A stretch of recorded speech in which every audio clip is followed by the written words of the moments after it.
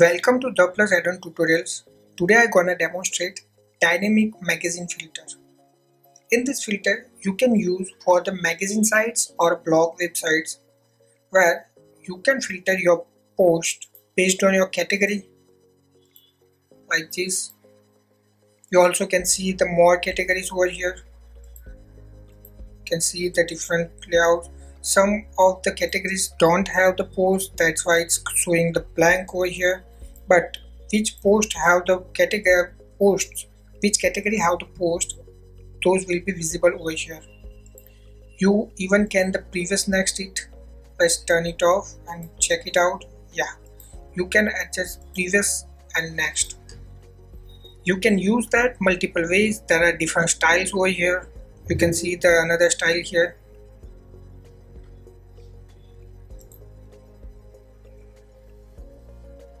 You will have the different options.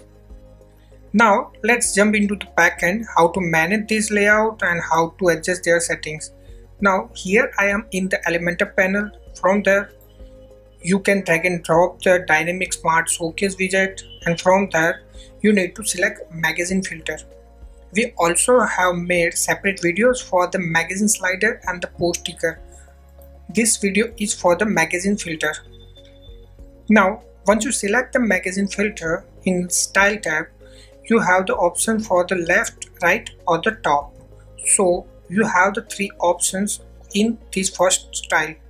After that you have the options for the layout. You can select one from the two layouts, right? You have the different, like if you select the left, the main highlighted post will be on the left, on a right it will be on a right, and when you select the top it will be on a top, and the bottom will be like this. So you have the multiple layouts. Let's get back to what we were in the first. Right now you have the heading text which you can put here. It will be visible there. Then you have the option for the post type, in which you can select any of your post types. That means if you create your custom post type, or you can create that from the tool set or any other plugins, but each and every post type will be visible over here, which you can select from.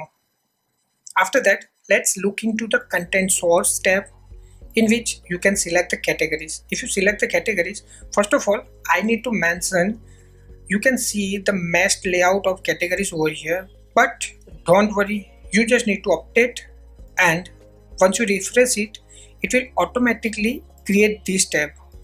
This tab we have created based on the responsive and the width of the device, such as if you select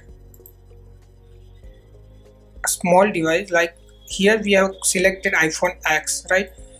So first of all it's messed out, but that is because we haven't refreshed it. So once you refresh, you will see the layout like this. Just a moment. Yeah, you can see,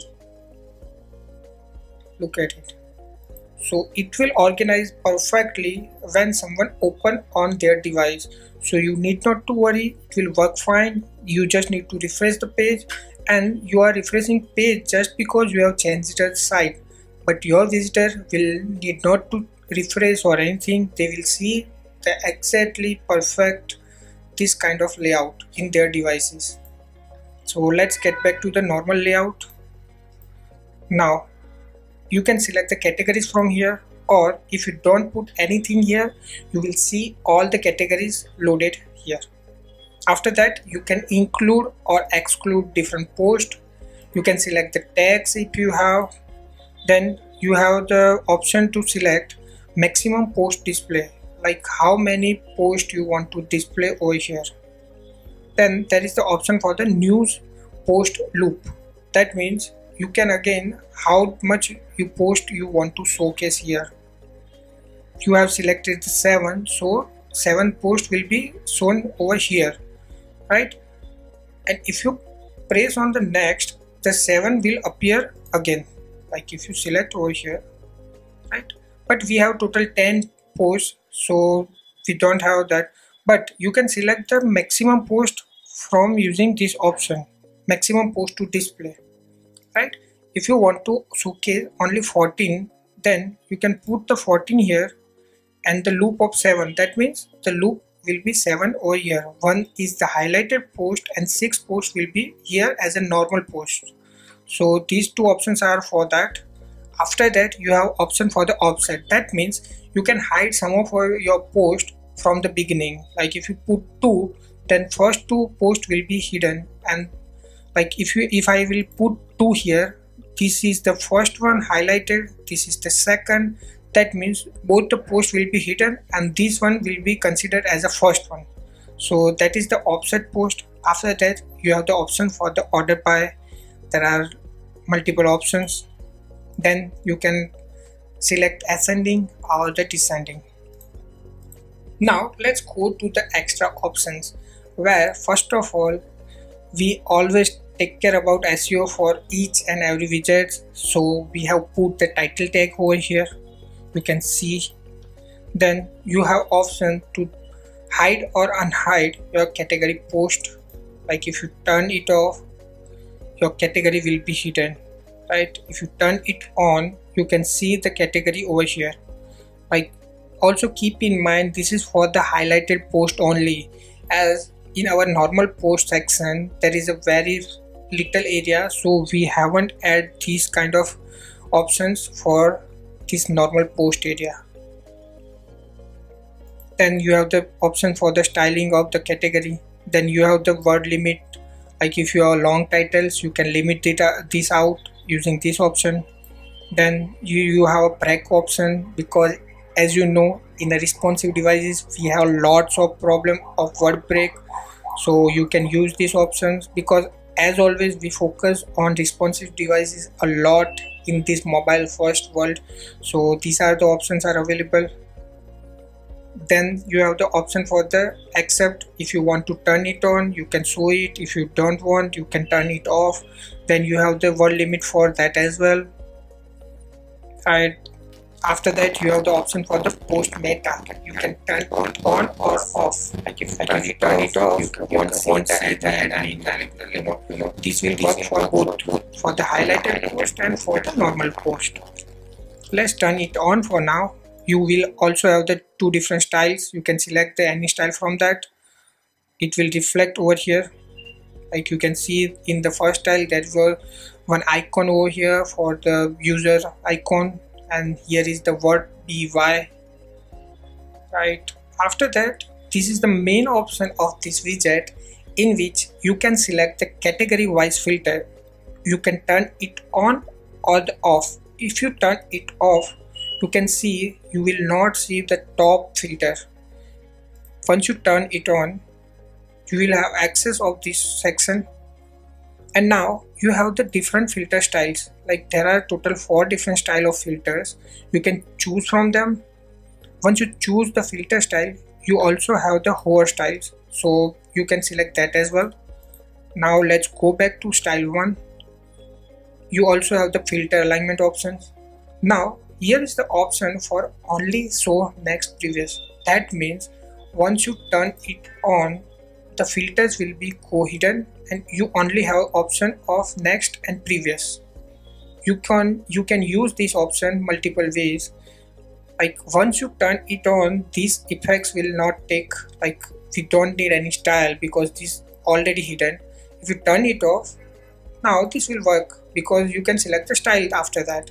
So these are the main options for particular this widget. Now let's go to the style tab. In a style tab, first of all, you have a title.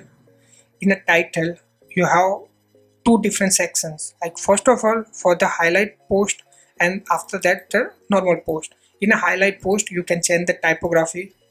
Let's say make it 24, 25, whatever as per your needs.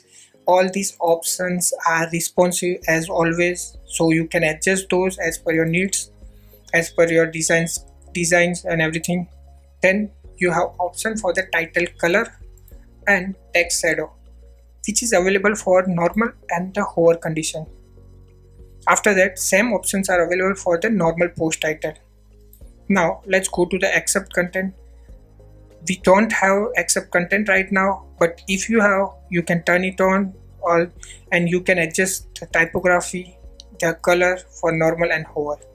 Now let's go to the post meta tag, in which you have two options for the highlight post options and the format for the normal post options.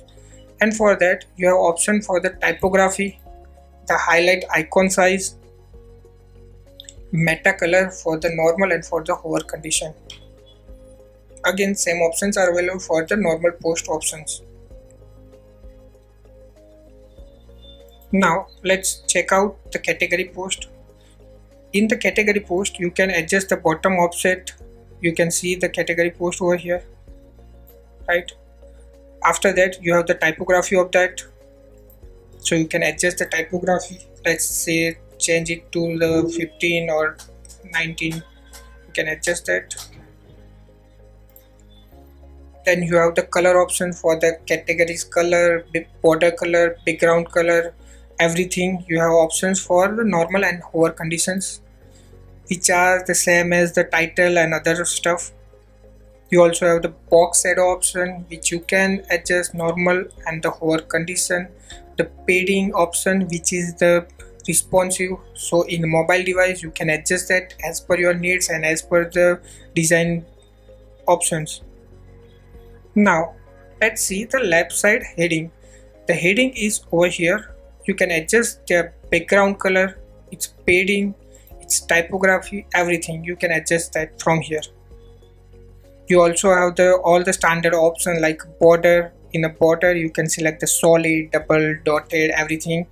You also have the separated border color. If you turn it on, the separator between this section and our filter section, you will see from this, and you will have the different color options over here. Right now, as it's messed up and it have already the background color, we cannot see that, but once you use that you will have all the options over here. Then there is the border radius option, box shadow option. As you can see, all the options you can easily integrate and design as per your needs. Look at this. After that there is the filter category option. In the filter category there is the previous and next icon size and color. You can see it over here. Like if you want to increase it, you can increase, or you can keep it as it was. These are the default styles. Then you have the typography option. Like if you want to make all the text of size bigger or smaller, whatsoever, let's keep it default for now. Then you have the inner padding option, margin, category filter color, border color, and all the other background colors, which is available for the normal and for the hover condition.